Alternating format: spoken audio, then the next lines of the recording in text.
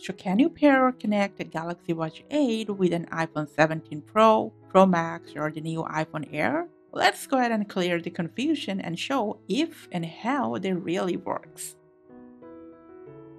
Alright guys, so first of all, you gotta make sure to set up your Galaxy Watch 8 previously with an Android phone. Before you start the process, make sure your Galaxy Watch 8 is connected to a Wi-Fi network. Now let's go ahead and swipe up the watch face, scroll down and go to Play Store. Make sure you're logged into your Gmail account, and here is your search for Merge Connect to iPhone app. When you find it, just go ahead and install it or watch. After it's downloaded, it'll be added at the end of your app section. Just enter the app. Now keep swiping left till you find the Bluetooth permission prompt. When you find that, just swipe down and press on the Start button.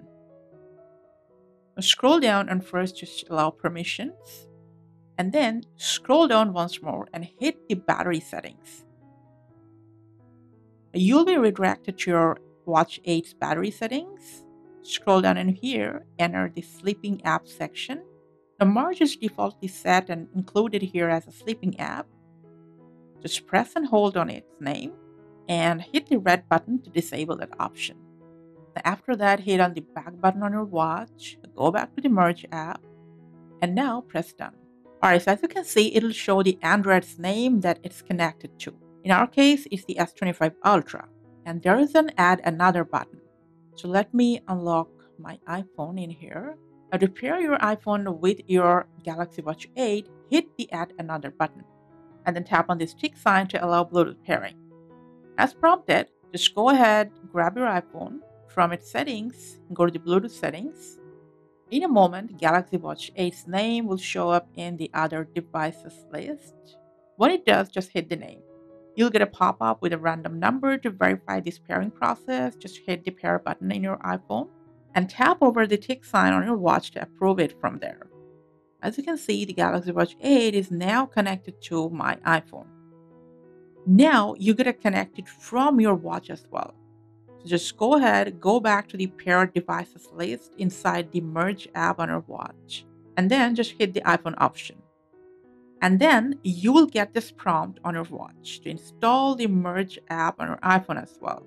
You can also swipe down and scan this QR code, or you can also open App Store on your iPhone and just manually search for Merge Connect to Android Watches app, and just go ahead and install it to your iPhone.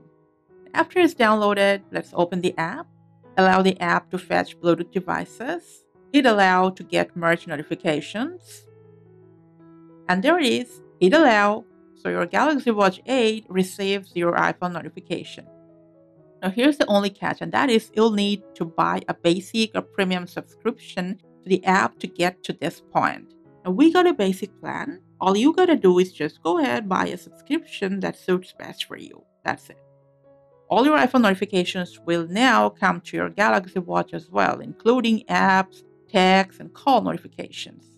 And that's the way to connect your Galaxy Watch 8 with your iPhone 17, Pro, Max, and Air. Thanks for watching.